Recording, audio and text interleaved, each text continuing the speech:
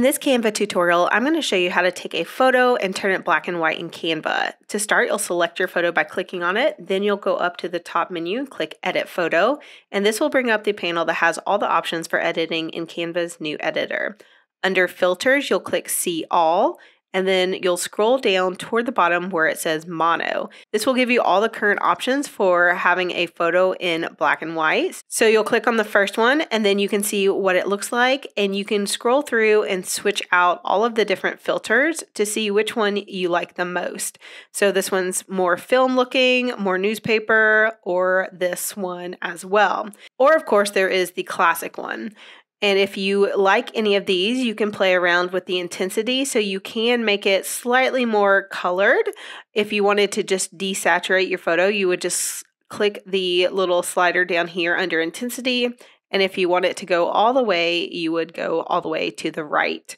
So that's how you do it with the filters. To remove the filter, you just scroll up and you click None. If you want to go back, you can do that, or you can click Edit Photo again, and then you can turn it black and white by going to the Adjust portion of the panel.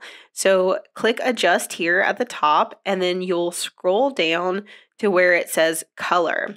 Here you will go to the saturation one, click it, and drag it all the way to the left. You can also type in -100, or if you wanted it slightly less saturated, maybe -90. Or again, just click the slider and move it all the way to the left.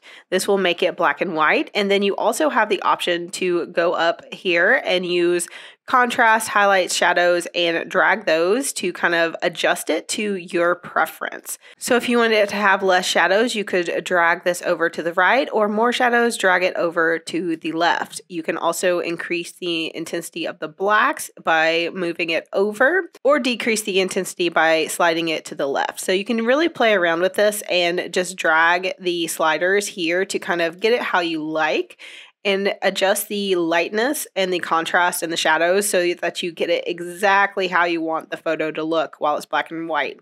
You can also drag and drop this sharpness and the clarity if you want to adjust those with the picture as well, which can really help you with what it looks like in the end. That's how you change a photo to black and white using the Adjust tool. You definitely can slide these around to get it exactly how you want and turn your color photo into something black and white. I hope this was helpful.